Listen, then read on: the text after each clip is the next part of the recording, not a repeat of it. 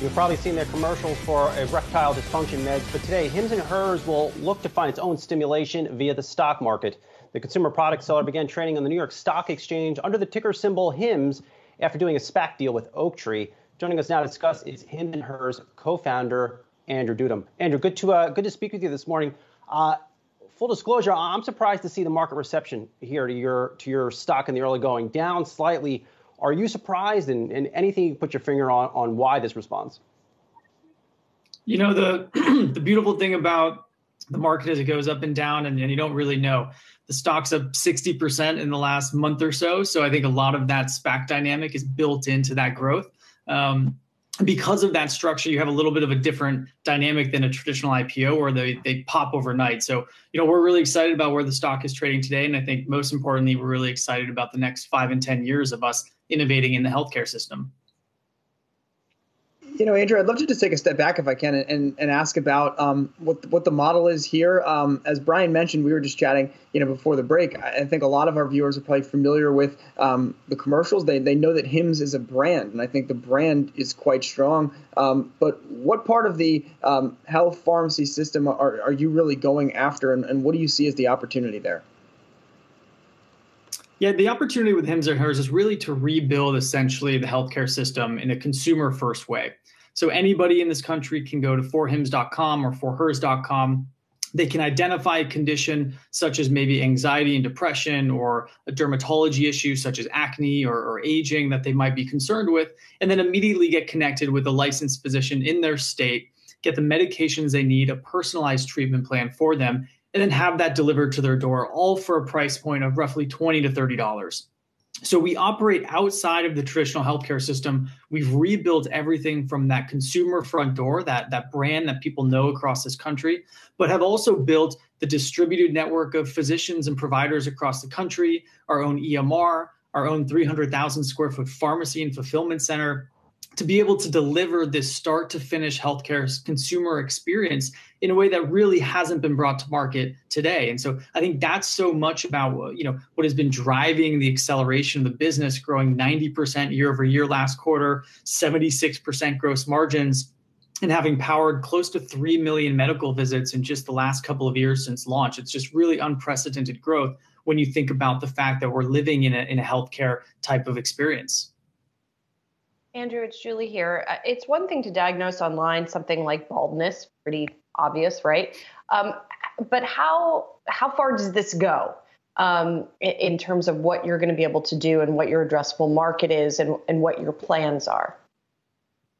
It's a great question. When we talk to our board of directors, which is made up of incredible healthcare executives and leaders in this country, Dr. Toby Cosgrove from the Cleveland Clinic, our chief medical officer, Patrick Carroll, who is the chief medical officer of Walgreens, we debate, what portion of the U.S. healthcare system is going to be moved to a digital first experience like Hims or Hers. And the overwhelming consent is something around 75 to 80%. So that means 75 to 80% of the reasons that you go into a brick and mortar hospital will eventually in the next 5+ years be moved to a digital first world. And that might include at-home diagnostics as an example, at-home testing. It might include at-home continuous monitoring systems on your body, on your Apple Watch for glucose management as an example. But when you think about the fact that 80% will be moving to a brand or a system like Hims & Hers, and then you realize and step back that the U.S. healthcare system is about a $4 trillion market, this opportunity is massive, right? And I think it's really the earliest of innings in the next 5 and 10 years. And the regulations have just made it possible. And I think the consumer expectation has also just made it possible where you can now have a digital experience where you can pick up your phone and access great healthcare. And I think we're all really excited about what that future could look like. Andrew, is this the year your company will be able to accept insurance? It's something that we'll likely be able to roll out either this year or next year. It's a capability that is really important specifically for those individuals that need medications or treatments that are highly specialized. And in most situations, those are on-patent drugs. As an example, Truvada is an amazing drug, prevention of HIV with 99+% efficacy. But that drug is near $2,000 per month. And until that gets fixed, us being able to offer insurance on the platform will unlock our ability to treat people with these medications that otherwise do not have generic options. However, for the majority of our business, there are great generics available. And because of that, we're able to not only help treat the patient, diagnose the patient, give them a formulation, but also have that medication shipped to their door, all for a very simple price of $20 to $30. And so, that generic dynamic makes it really affordable from a cash pay model standpoint. But with insurance, we'll also be able to unlock other medications that do not have those availabilities.